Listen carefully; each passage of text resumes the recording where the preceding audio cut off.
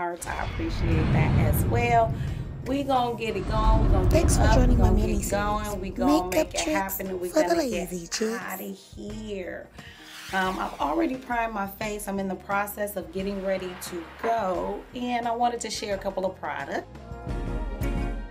Two products, which are our liquid powder foundation. Liquid to powder foundation are really phenomenal, but I just wanted to go through a quick process on how I apply this liquid touch foundation around the perimeters of my face. Most people who will take their brush and put it on their brushes, I ain't got time for that. So I'm marking my spots, because I got to get out of here. This is a real quick thing, and we don't have a whole lot of time. So I know I look a hot mess right now, but in a minute all of this is gonna make sense. So see, again, taking this around the perimeters of my face, taking my lighter color, put it down the T-zones and around the lining of my nose. Right, got my brush, gonna take it, and I am going to swirl this thing around in a circle.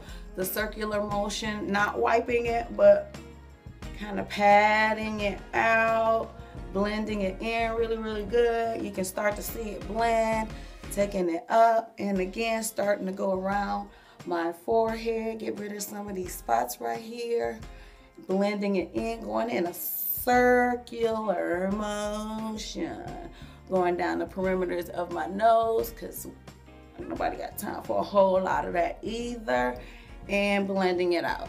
Okay, this is how we started. We again did the perimeters of our face with the darker color, and I just took my tube and put the lighter color in the V there, and again from the outside in I blend in a circular motion. See the difference in this side and this side already? See the darkies going up? Okay, so we blend. This is the beginning of the month, and this is the holiday season. So if you have not finished your Christmas shopping, I encourage you to get out there and support small businesses. I am sharing a quick tutorial. A lot of us don't have sisters of color that we have seen the product on, and I'm a black sister who rocks.